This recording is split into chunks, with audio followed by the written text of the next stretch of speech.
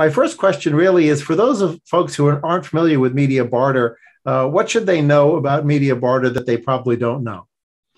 Well, media barter, a lot of people, well, the people who have no idea that billions of dollars worth of media are purchased this way.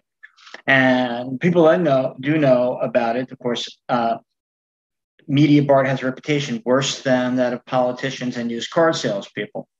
And of course, my other big discipline that I got involved with in addition to barter is politics, political consulting. So I've been in both places, and believe it or not, the barter industry has a worse reputation, and most of it well deserved.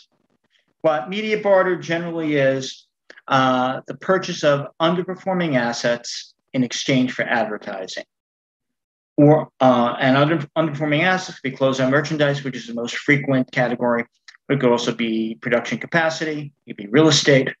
It could be airline seats, hotel rooms. Generally, the two most common are excess merchandise and hotel rooms. Interesting. And generally, the companies that do it are public companies. And for book value, the value of the media I give them is greater than the cash they can generate from selling their merchandise. And that's what media barter is. But a lot of the time, companies really commit grand larceny. And one of the reasons why I started my own company was I was asked to do that at a company I worked for, and I refused.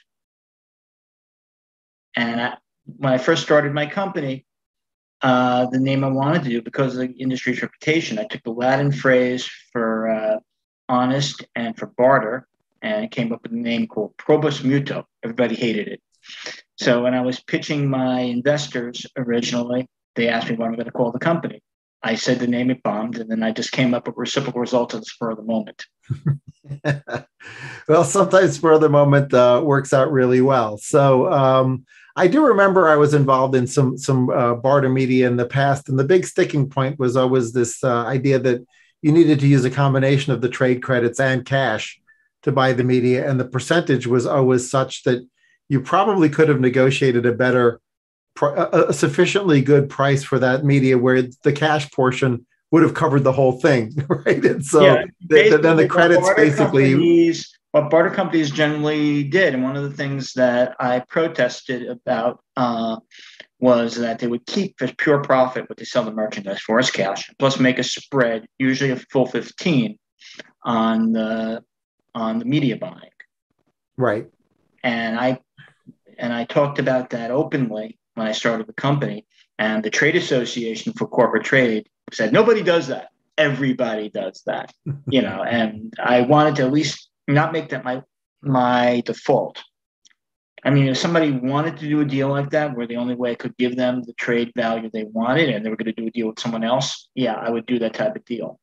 But even then, what I would do is I would give them a percentage of the cash back rather than pocketing it or make a smaller spread.